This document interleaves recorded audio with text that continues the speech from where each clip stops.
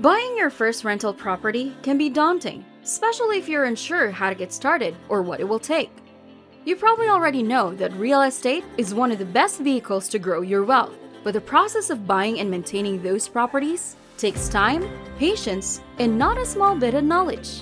Like I said, daunting.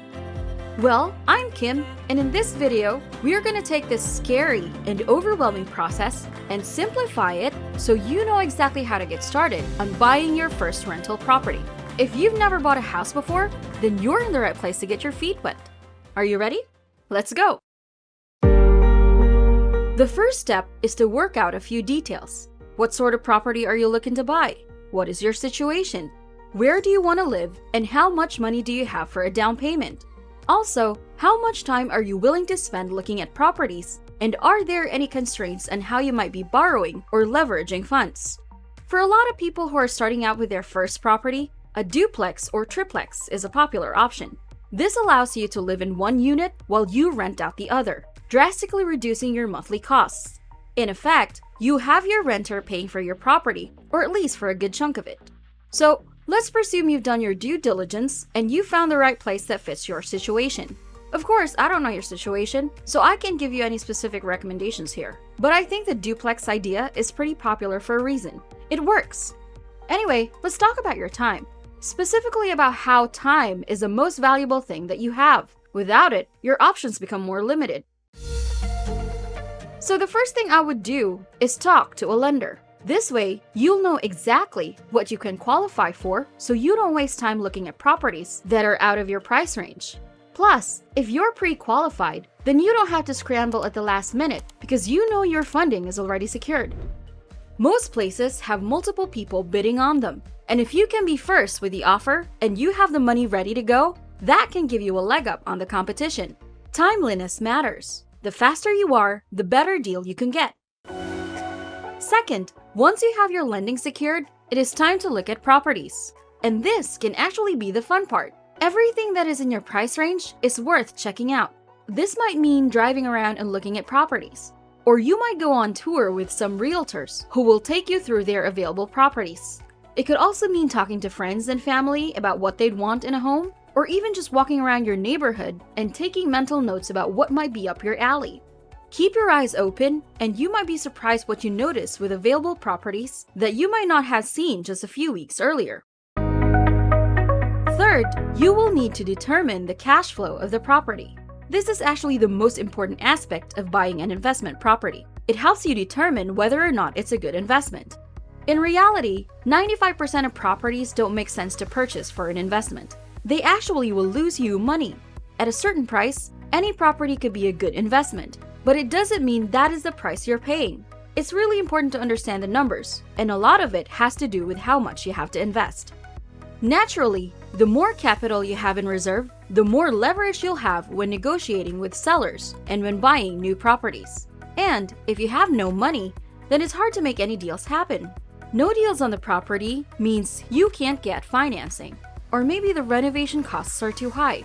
It might not be the right time for you with a particular home, so it's best to just let it go and release it back to the market. It may be better suited to someone who has cash reserves that will make this a better deal for them.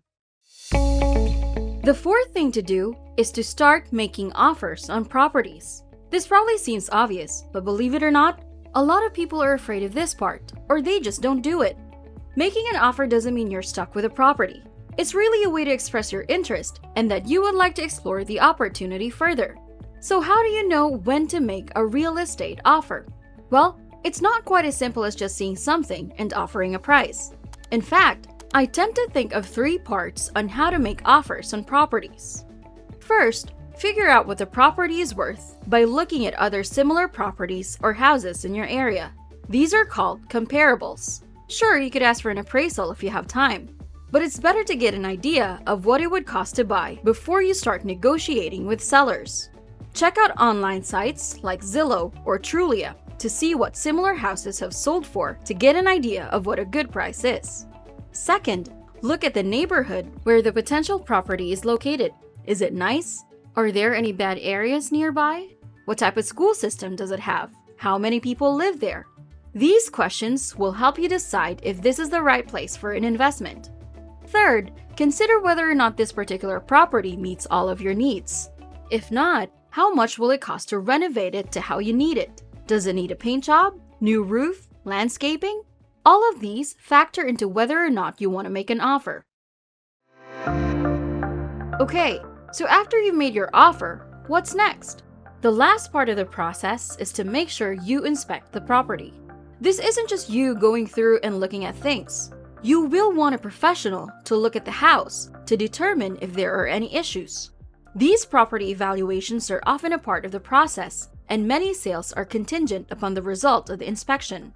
Have your inspector check the roof, the foundation, the electrical system, the plumbing, and everything else they can. The more you know, the better your position.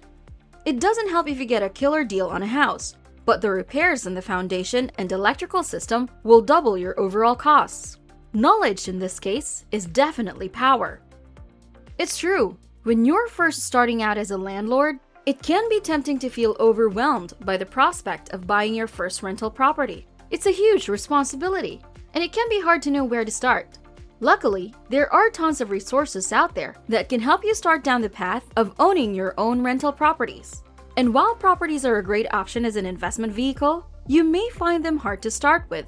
In that case, I definitely recommend investing in the stock market. Specifically, look at index funds. They are one of the most stable and secure forms of investing you can find. And I give you all the details in this video. See you there!